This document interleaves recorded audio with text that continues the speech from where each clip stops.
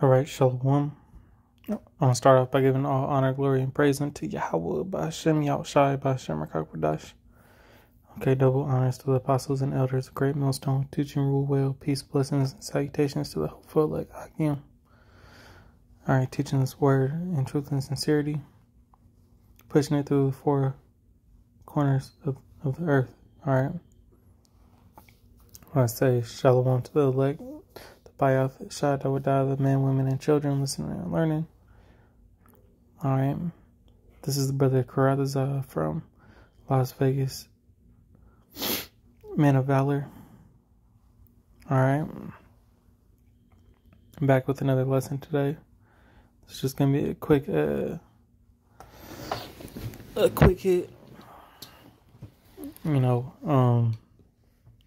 Briefly talking about, that prisoner trade swap, that was made earlier last week. Just my thoughts and take on it, on that abomination that that Biden had traded for, and it's unjust when you have military. You have an ex-Marine or a Marine that's still out there and still out in Russia, detained, and he traded, a pretty much a basketball player, a celebrity, for a arms dealer, known as the Merchant of Death, okay, who, pretty much is going to help, Russia in this current war that we're in, okay, that the Americans and the Ukrainians are in, because even though America hasn't taken part of it, the Lord has it to where they're building up, all right, they're building up, to that third world woe. Okay. Putin's not going to allow you to fund the enemy without being involved, in this war. Okay.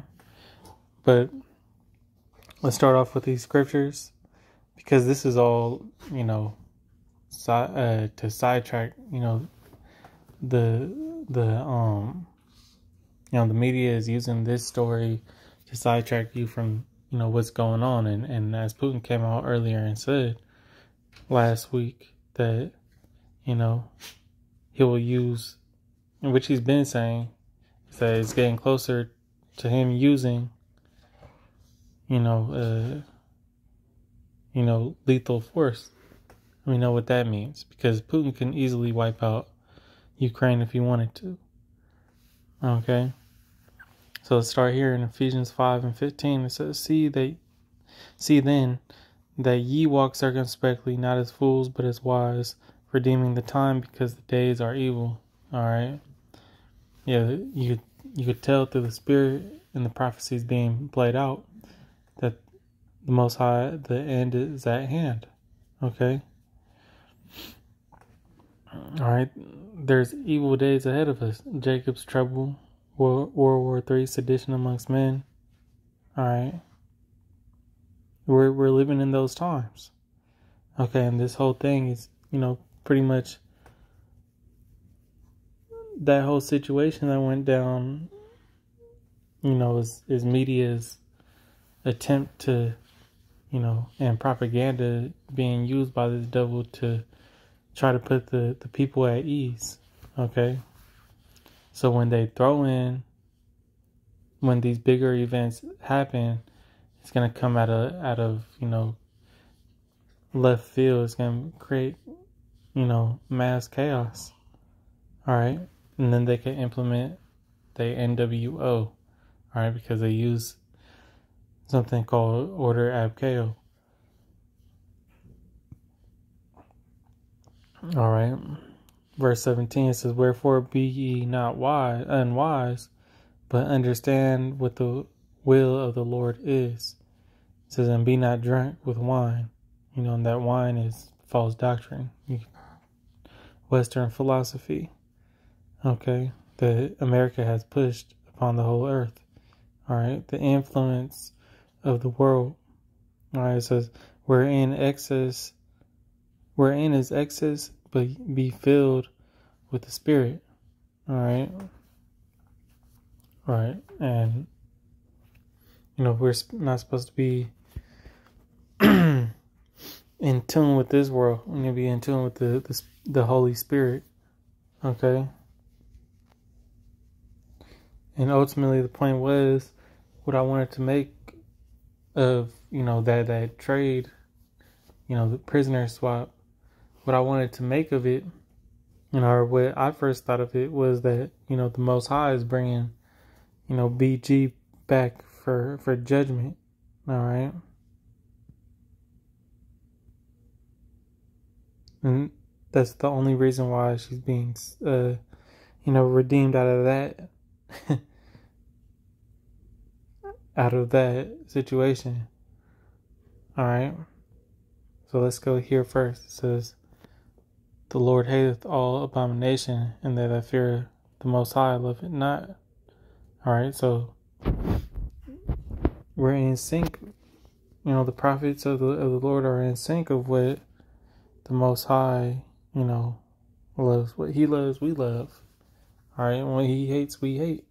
All right, and the Most High does not like you zesty people out there. All right.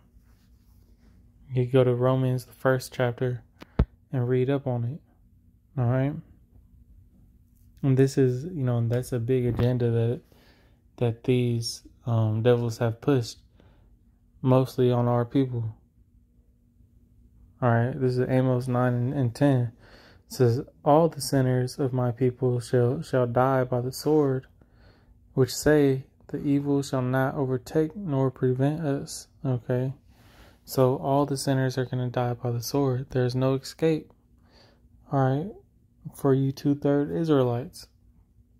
All right. Let's get that clear. And then we actually going to hold that. See. And here in Babylon the Great, they make it they exalt this, or exhort, and applaud you for being a confused person. This is Proverbs 17 and 15. It says, he that justifieth the wicked, and he that condemneth the just, even they both are an abomination to the Lord. See? So you got people called fruit flies, condoning. That's what a lot of these women do. They condone the man to act effeminate, all right, zesty, to be that type of way that they love when they do that. And so they both gonna be, judged for that, all right. But as we read in the previous, those that think that they ain't gonna be touched, all right, because of what they're doing, they're in for a rude awakening. They're in for a rude awakening, and pretty much, the point of this lesson was that, the Lord brought that person back. You know who I'm speaking of.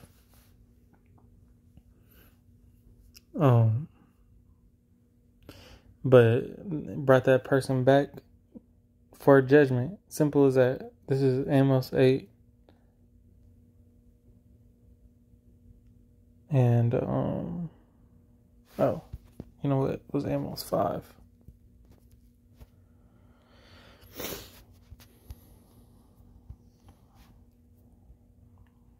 Five and 18. It says, woe unto you that desire the day of the Lord. To what end is it for you?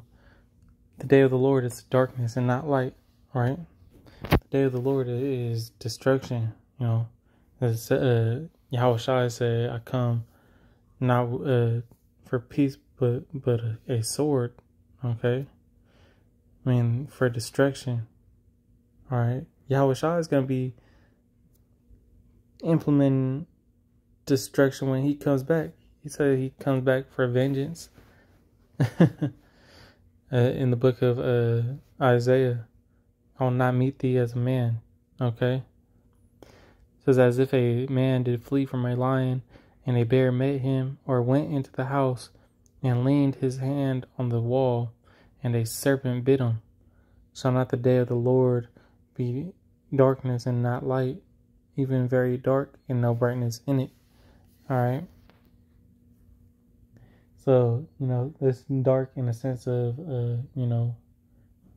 mass grief. And it's also going to be darkened from Yahweh Shai's chariot blocking out the sun. It's also going to be darkened from the smoke of the ICBM missiles. Okay. This is the destruction that, the Most High is going to lay upon, first and foremost, the nation of Israel. It says in 1 Peter 4:17, the judgment starts in the house of the Most High. Okay? But there's no escape from it. Alright? 2/3 gonna die by the sword. Alright? You can run, but at the end of the day, you can't hide. Alright? I have a scripture in mind, but I can't think of it right now. It's like you. 1 second. Okay, that's right.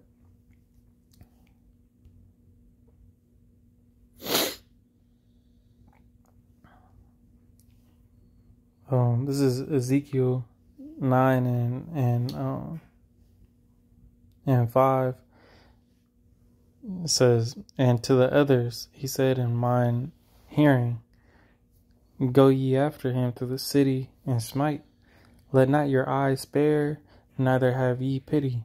Slay utterly old and young, both maids and little children and women, but come not near any man whom is the mark, that the Wah, and begin at my sanctuary.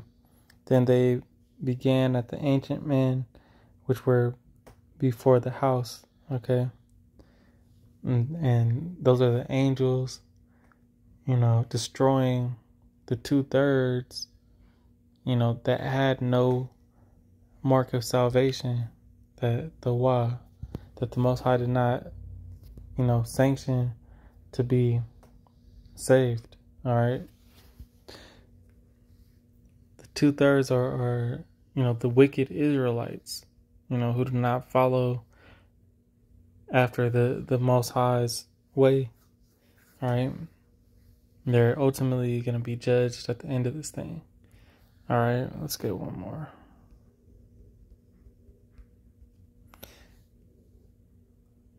Because that's why the Most High calls us a rebellious house. Stiff-necked people.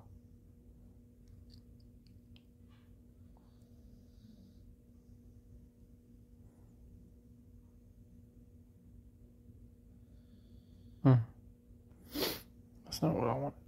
Let's get.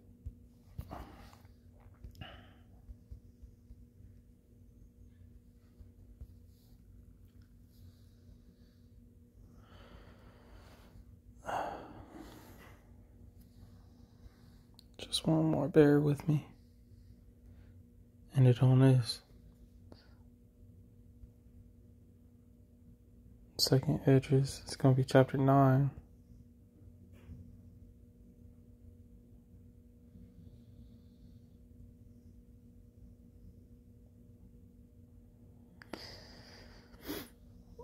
Yeah. So, yeah. Second Edges 9. And,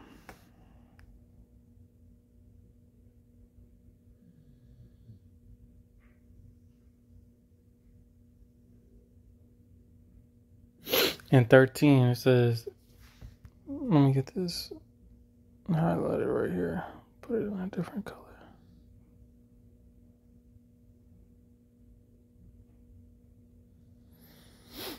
God says, and therefore be thou not curious how the ungodly shall be punished, and when, but inquire how the righteous shall be saved, whose the world is, and for whom the world is created. So, at the end of the day, be more occupied in working out thine own salvation.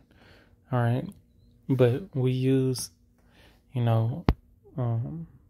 examples like this that are in the news, to make a point that, the 2/3 of every 2/3 Israelite, every wicked Israelite will be cut off from the earth in that day. Every 2/3 Israelite will be destroyed, and that's the order that the Most High has made, and that's what is necessary for righteousness to flourish, right? So with that, the point was made, and